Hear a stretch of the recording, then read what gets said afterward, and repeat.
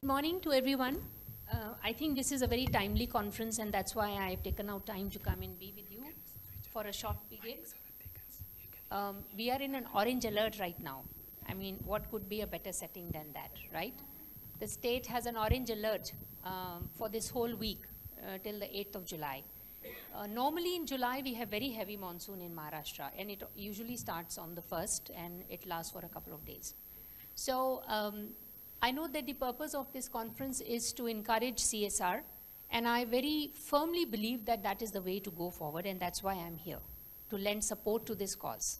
And why do I feel strongly about CSR support is because many of the developed countries in the world have been able to achieve some modicum of understanding of how to deal scientifically with the events that are happening around them is through collaboration. And this is what I'm going to show you in my slide. Just 2-3 slides. I'm not going to take too much of your time. But I hope to be able to make a strong pitch for why this is important. So I would like to take this 5C approach, as you can see on the screen in front of you, that there are, this is my own belief, this is what I have come to realize over a period of time, is that cost capacity building, collaborations, as I just mentioned, and climate-centric policies and cohesive outcomes is what we should collectively work for. So actually these are 6 C's, these are not actually 5 C's. We need to work collectively towards that. And what do I mean by that? Just to unpack it a little, on cost issue, I feel we need to focus on climate-proof and hazard-proof infrastructure. Now that's not going to come cheap, right? And in government, we are always struggling to make sure that we are able to fund everything that needs to be funded.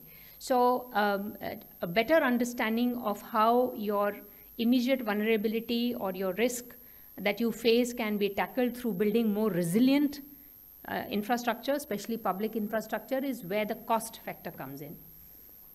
Then we also have to have high investment in both planning, design, and construction. That's part of the cost factor. So just so you know, whenever we go to the cabinet, which is the highest decision-making body in the state government, as well as at the central level, there is a particular pro forma that needs to be filled in case it's a project on building infrastructure, where we, the concerned department which is moving that proposal, is supposed to indicate what is the climate vulnerability of that particular project and what needs to be done to overcome that. So it's very much already an institutional approach, but the more you build these infrastructure, the higher is the cost, is the point I'm trying to make. And we also need to switch to environment-friendly raw materials, and this is where a lot of you in the industry as well as institutions like IITB come into the picture, because that's where I think more research needs to happen. You know, why is it that every year we see potholes on Mumbai roads? Yeah, people lose lives over it. Can we make better roads? Then coming to capacity, focus on training, very, very important. Task force, training of administrators and policymakers, because the basic entry level in the government is a graduate. Okay, so we hire people on a regular basis. The minimum qualification is a graduate. Now for them to comprehend as they go along, and there is intensive training, it's not like they are not trained and they just put on the job, it's not like that, but the training is more in government systems and processes. So they don't have a very sort of, strong grounding in science always. And that's where you need to bring in partners who can work along with the government force to make better plans and policies. And of course, use of advanced tools for climate change prediction and analysis. This is something, again, I really believe in. And I have myself been involved in a project where we worked on a climate e-tool by layering climate data with health data to see if there could be a machine learning approach to predicting where likelihood of these kind of events is going to be. And so prepare for that, sort of pre-position for that.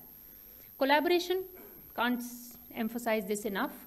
I would also like to say that in the United Kingdom, just right behind 10 Downing Street, there is a building in which academia, scientists and researchers, people from various universities work along with key departments like energy, environment, industry, public health to advise ministers on what kind of policies need to come out.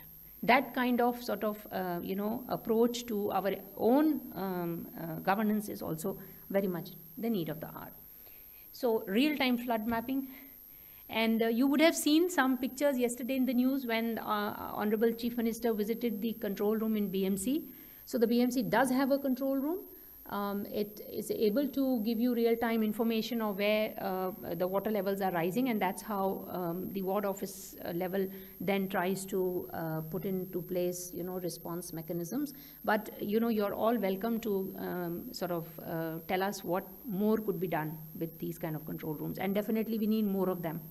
So there is only one in BMC in the state. All municipal corporations do not have these kind of very elaborate control rooms. Climate-centric policies, of course, we need to focus on climate governance, climate equity, and operational sustainability. These are big words, but when you actually try to understand what exactly is meant by that, is that anything that you're doing, you need to look at what's the climate risk and, work towards making it more sustainable in the terms of having development, but also ensuring that it is protective. And a granular assessment of disasters and development action plans at local level. So every state, every city, every district has its own disaster management plan. Those are revised every time there is a major event in the state.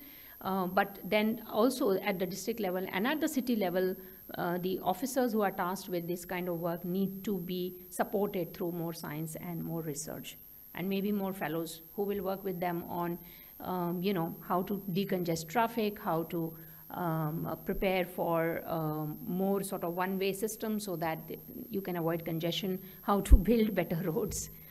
And lastly, of course, cohesive outcomes, implementation of environment-friendly culture. You have to build a culture of it. And a sustainable and healthy future can be achieved through reduction in disasters due to climate change and, of course, increased use of renewable energy. Can we go to the next slide, because that's really important. So I would like to just mention here, I can't see without my specs. Thank you. So technology-led solutions for climate change risk management, mitigation. I would just like to draw attention to the fact that Government of India is developing these kind of tools. It's not like nobody is doing anything. So state-of-the-art flood warning systems have been prepared, and there is also a real-time flood mapping system. So do not, basically what I'm trying to say is, do not reinvest or invest in things which are already being done. Keep yourself informed and aware of where initiatives are being made, and you sort of support that activity rather than trying to do it afresh. So don't spend money doing the same thing all over again when already the Ministry of Earth Sciences has actually given us these kind of predictability models. Rather, please study them and suggest improvements if possible. So my first slide I could not explain, but I'm sure you're all aware of the hazard vulnerability of. There was a report by the Council for Energy, Environment and Water in 2020. The latest report is underway. It has not yet been published. There's a report being prepared in 2022 as well, which gives you the picture. It's pretty scary actually. And urgent action definitely is needed in this sector. And it's not something that will go away in a couple of days. It might stay with us for the rest of our lives. And so I will end with this. In case there are any fence sitters who still feel that climate change ऐसी कोई चीज़ नहीं होती है, then your attention is drawn to this. Thank you.